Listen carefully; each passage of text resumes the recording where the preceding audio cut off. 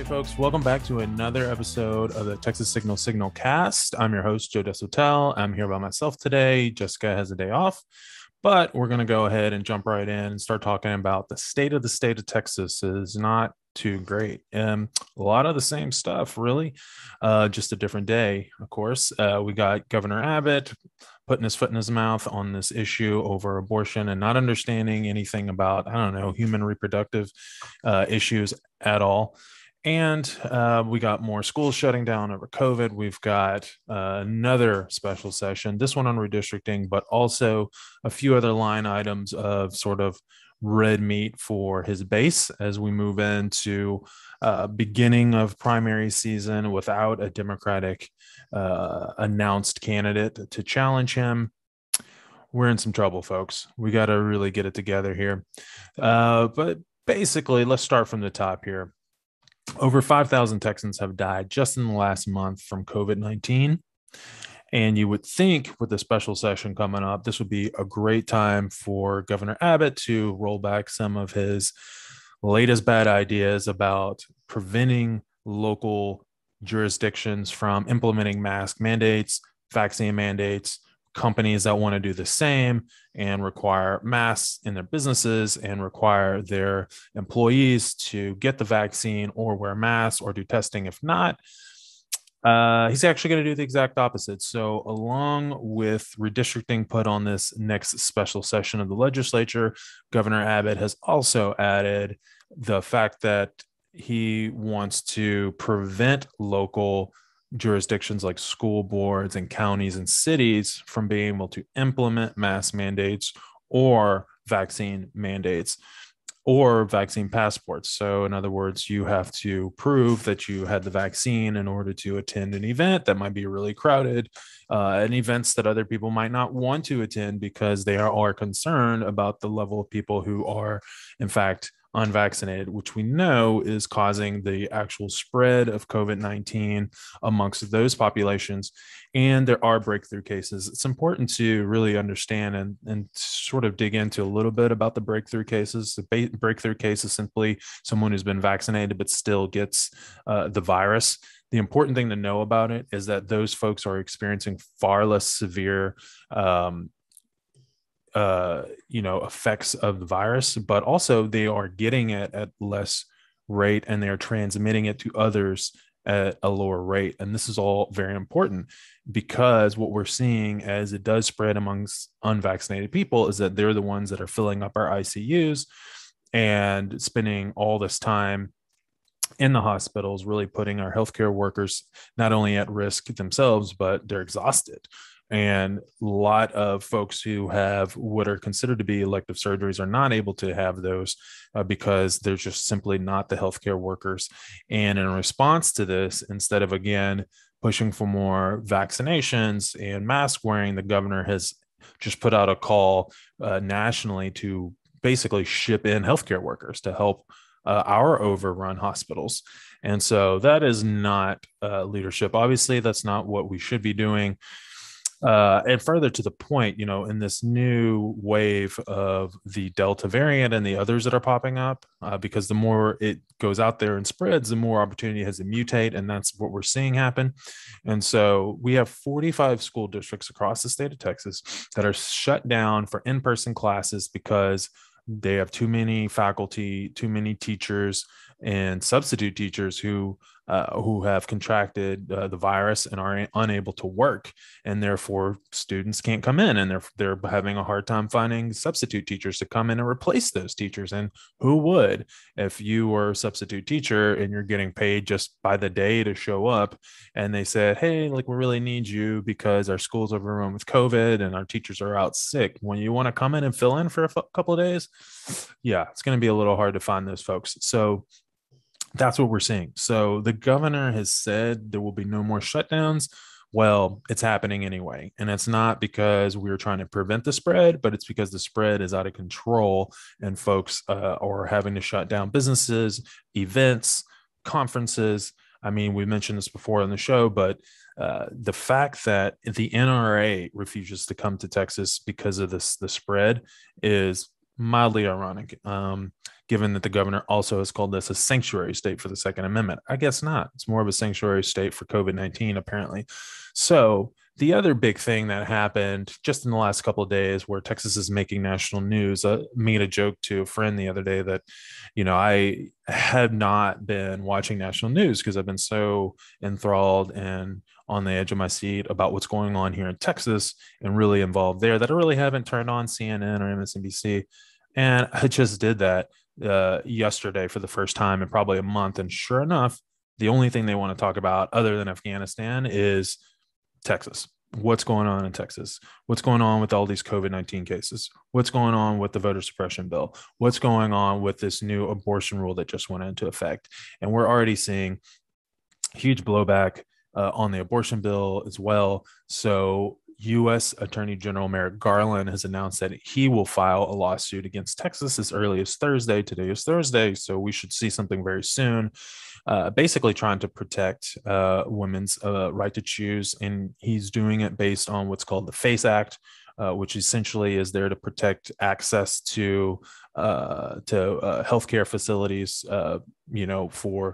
for people across the board, and in this case, for the right a woman has to get an abortion. We've talked about this bill a lot, and what it does essentially allow anyone to sue someone if they suspect even that they had anything to do with the process of someone going to get an abortion, whether they're the Uber driver or the doctor or a husband who drove, a woman there, any of that. So basically, Governor Abbott was being interviewed about this, and they were asking him questions and saying, well, there's no exception for women who get pregnant because of rape or incest. And interestingly, Abbott was like trying to, I guess, say that that's not true. The case he made to push back on that was that, women who get raped still have 6 weeks to get an abortion if they want one. Of course, a lot of people push back on that because most women don't know they're pregnant until at least the fourth, fifth, or sixth week. And so at the most, women are going to have is about 2 weeks to be able to make that decision. And in the state of Texas, it's already been made so difficult to get an abortion that you have to actually go make multiple visits. There's a waiting period. And so everything that they've done is essentially to prevent women from exercising that right. And what we're finding now is that neighboring states are already overwhelmed in their clinics, and we're actually having to send our healthcare workers now to other states to help facilitate the healthcare that women are trying to get in other states because they can't do it in Texas. And another theme that is constant on this podcast and really throughout our reporting is how these decisions that these Republican men, mostly white Republican men, who are making at the state level has a tremendous negative effect on all Texans, but particularly heavy on people of color and then women of color. And then what we're seeing from this particular law and what we're hearing from those who are dealing with this on a daily basis, basically is what they're telling us is that the women who have gone out of state to receive abortion services are predominantly wealthy and predominantly white. And so that means that, women of color who are working full time and may not have the capacity to travel to another state and things like that are the ones that are going to be most adversely affected here. And that is typical of basically everything we're seeing them try to do. And we do think that it's intentional. And so whether it is the abortion issue or redistricting, which we'll talk about in just a second. We certainly saw it with the voting rights, the voter suppression bill that they just passed. The whole intention there is to reduce the number of people who can vote, and particularly in dense urban areas, in the ways that are most convenient, in the ways that they've proved to have done so in the past easily. And so that's what all that is about. And one after another down the list, that's what these bills are doing. And so it doesn't seem to be completely lost on folks that that's what's happening. but it continues, and it will continue until we can elect somebody to push back on this stuff, unless we have a majority in the legislature, or unless we start taking over some statewide offices. And again, Democrats have yet to put up a candidate to challenge Governor Abbott next November. And so what's happening is the only people that are having any type of influence on him are those to the right of him. And they're pulling him further and further to the right and away from what most Texans think and believe. And hopefully that will include voting Texans next November. And we know this because we talk to a lot of people every day, but we also have seen some of these polls, and the polls show that what they're doing on voting rights and abortion rights, people do not support. Most Texans don't support that. And so when they alter the voting rights, that just gives them the ability to pass more unpopular legislation, because they are allowing themselves to be less accountable to voters.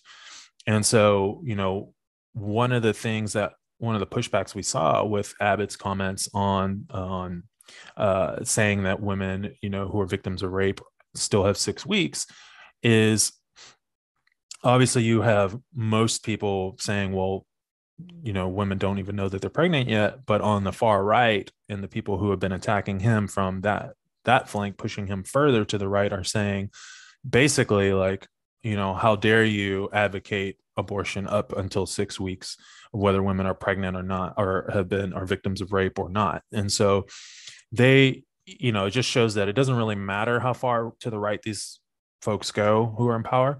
There will always be their base trying to push them further and further and further to the right,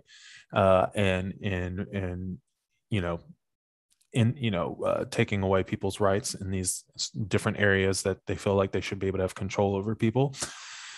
And so, that's just one of the things, that we saw after he made those comments. You saw some of Trump's former attorneys who are, big in MAGA world grifter types, basically calling Abbott a rhino for these statements. And we saw his primary opponents in the gubernatorial race who are challenging him in the Republican primary say the exact same thing, and use this as an opportunity to say he's just not really pro-life because he is advocating that women who are victims of rape actually terminate their pregnancy. And the other thing that he said that was just really goofy and dumb was that basically he said to this question, well, we're going to eliminate rape. And as it turns out, we haven't done that. And he's been governor for a long time. In fact, before he was governor, he was attorney general, and that would have been the place to really do something about it. And as it turns out, Texas, more than California, a state with a population that's about 25% more than Texas, Texas still has more reported rapes than any other state in the union. So he's obviously not doing a very good job of doing that. Not to mention, as other advocates point out, a lot of rape victims actually know they're victimizers, and it is not the case, as he tried to say, that the rapists are out in the streets, and so we're going to clean up the streets and we're going to get rapists off the streets. The fact is, sometimes they're already in the homes, and this is why people don't just say rape; they also say incest, and so these are things that people don't even want to think about or talk about, especially. And so that's how they kind of get away with doing these types of things and villainizing the actual victims in these circumstances. And so, so Abbott took a lot of flack for both those comments, the comments about the 6 weeks abortion, and also about the how he plans to quote unquote eliminate rape. And we know in Texas, we fought very hard to even get the backlog of rape kits that we do have currently processed. And that's something that the state has not done a good job on, and continues to be an issue. And so, yeah, it's exhausting. But so that basically, those bills went into effect on September 1st. And then less than a week later, this special session where we pass some of this stuff is actually expired. And so now the governor has stated that he's going to call another special session. This one was going to focus on redistricting because, as many of you probably know, the lines of which politicians have to run in are changed depending on how people move according to the census. And so after we just had our census, now we've got to go and redraw these political lines.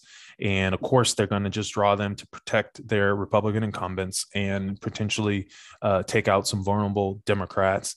And so that's what we are preparing to do right now. There were hopes that the federal government and Democrats at the federal level would pass a bill that would do more to protect voting rights and to stop these types of attacks on voting rights, including on redistricting and setting up independent redistricting commissions and things like that to prevent this type of partisan gerrymandering. Fortunately, nothing like that has happened yet. And so we are still holding out hope that we can, get a break in the filibuster rule so that we can pass some federal voting rights legislation. And so far that has not happened, unfortunately.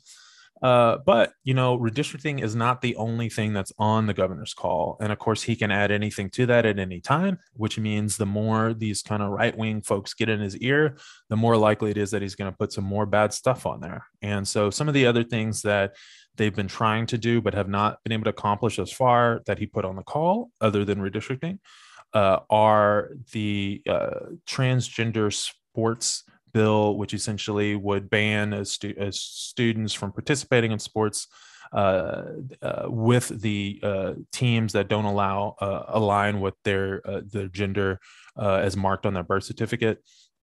And so, I mean, the amount of folks that this impacts is minuscule, but it is just tells you how far they will go to push these really bad policy ideas. And they don't really care. Again, victims, students who are probably teased, made fun of, and bullied in school are now being teased, made fun of, and bullied by the politicians and the people who lead the state. And it's just, another example of the lengths that they're willing to go to for primary votes. And so that's something that they felt like they have to do. And then the other thing I mentioned before was the COVID mandates. And so he wants to codify in law that local jurisdictions cannot implement mask mandates, cannot require vaccine mandates or vaccine passports that just simply show that you have in fact been vaccinated before you can attend an event or enter into a building or patronize a business. And so this is his response when Texas and Florida combined make up something like 40% of all new COVID cases in the country. And so it is really the opposite direction that we need to go in. And again, the polls that we saw recently show that Texans actually trust their local officials to make these decisions more than the state because of how poorly the state has handled them. And this is obviously a pushback, the governor trying to take more power and in some ways share the blame for how unpopular this is because he did it as an executive order. And so that's really 100% on him. But if he can get the legislature to also approve no mandates for COVID, then he can sort of spread the blame and say, well, it's not just me. The legislature passed this bill, but only the governor can put issues on the call. So again, 100% on Greg Abbott. So that brings us to our last topic, which is essentially who is running for office here in Texas and who is challenging some of these Republicans. And so far, as we mentioned, none at the statewide level. There's a growing concern in conversation in sort of the insider class of Texas progressive politics that Beto may or may not run. He's still considering it. He's talking to people or whatever. But the bottom line is that what people are saying out there, and it's on social media and folks are talking about it, but that no one will step up to run for governor as a Democrat unless Beto explicitly says he is not running, because obviously nobody wants to challenge him in the primary because they don't think they will win in the primary. Whether they think Beto will win in the general is a whole nother question, but you can't get there if you can't get to the primary. And so, I think what people really would like to see from Beto is either him announce that he's running for governor or announce that he's not running for governor. And that would sort of clear the field, or at least give a date and say like, hey, by September 30th or October 30th or whatever, I will have my decision. I will make my decision. So that is, I think, what a lot of folks are waiting for and hoping for. In the meantime, there are a lot of other statewide positions that we need to fill. We have Mike Collier, who has run before. He's going to be running for lieutenant governor against Dan Patrick. We have Joe Jaworski, who has announced that he is running against our currently indicted Attorney General Ken Paxton, who Joe Jaworski is actually been making his way around the state for the past few months, actually, has a pretty solid following on social media, actually, if you check him out. I'm still waiting on his announcement for fundraising numbers, but I'm sure we'll get that in the next few days. However, there's another candidate on the Democratic side who has also announced that he's running for Attorney General. His name is Lee Merritt. He's from the Dallas area. He's a civil rights attorney. He actually happened to outraise all of the Republican candidates for this position. He raised $285,000, and Ken Paxton himself only raised $39,000.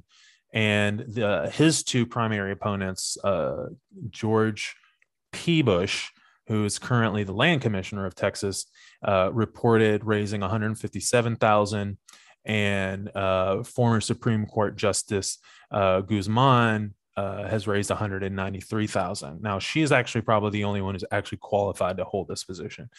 She's very, very smart. In fact, if all things were fair, she'd be the only one I'd be even concerned about. But it's not. And it's likely that more than anything, I think Ken Paxton is still the favorite to win this. In fact, he was endorsed by former President Donald Trump, and he's going to run with that endorsement, obviously. George P. Bush did everything, including throwing his own family under the bus to try to get it, and he didn't get it. In fact, it's kind of funny. The only thing he did get from Trump is a nickname. He calls him My Bush. Which is pretty hilarious because there was a TV show called That's My Bush about his uncle, George Bush, at one point in time, probably dating myself. But anyways, so Lee Merritt is sort of a newer entrant into this race. Haven't seen a lot from his campaign yet, but that's pretty impressive fundraising numbers. So we'll see what's going to happen there. And I think I have to mention that Attorney Ken Paxton, who is still currently indicted, just had sort of a new announcement in the 6-year long running saga of his indictment, where essentially the court ruled in his favor that he can move his trial back to his home county as opposed to Harris County, where prosecutors had wanted to move it to because, well, they think it's kind of unfair to have this guy who was a local politician before he was a statewide politician essentially go into his own home turf and sit in front of judges and other folks that he knows really well and get a fair shot at justice. And so they were trying to move the venue. He, of course, is doing everything he can to bring it back home to where he is from, and in North Texas. I think it's Collin County. So ongoing saga there. Folks should also know that he is currently not only been indicted on securities fraud, he is also currently under investigation by the FBI after most of his top attorneys in the AG's office quit together. Basically said he was abusing his office on totally unrelated issues to why he's indicted on securities fraud. But they've asked the FBI to look into it. Apparently they are. And so we haven't gotten an update on that, but we'll continue to follow that as well. None of this seems to matter. Obviously, Trump probably looks at this as a, some type of badge of honor, being investigated by the FBI. And so that didn't, of course, phase his endorsement. And it doesn't seem to be the case for anyone in MAGA world that they're concerned about any of the allegedly illegal activities that Ken Paxton is involved in. It's also of note that his wife is a sitting state senator from that same area where he's trying to get his trial moved back to. So a lot going on still, and all these things are really important that we just kind of keep tabs on them. So we'll continue to do that for you. And all we ask is that you get involved and like our material, of course, share it, read it, but take that next step, figure out how to get involved in your local Democratic Party, find a local nonprofit that's doing good work on voter registration or something like that. Just get involved in some way, because all those little efforts add up across the state. And it's the only way we're going to hold these folks accountable. And always remember that if you think that your vote doesn't count, these guys wouldn't be working so hard to take it away from you. And so they are. And so we have to respond in kind to that and make sure that we have the numbers come next November to really change the direction of the state, which we have the numbers on our side in terms of how people feel. That poll that I mentioned earlier also said that most Texans think that our state is moving in the wrong direction and our leadership needs to change. So that's where we're at, folks. Thanks again for listening, and check us out, texassignal.com. If you're so inclined, you can go there, look at the top right, become a Patreon member. Basically, your small monthly donation will help to sustain this type of progressive journalism that we do here. It's so badly needed in the state of Texas. And make sure to join the conversation on Twitter, Facebook, Instagram, or TikTok. We're there. So glad to have you. Glad to keep doing this. Thanks again. And until next time, I'll later, y'all.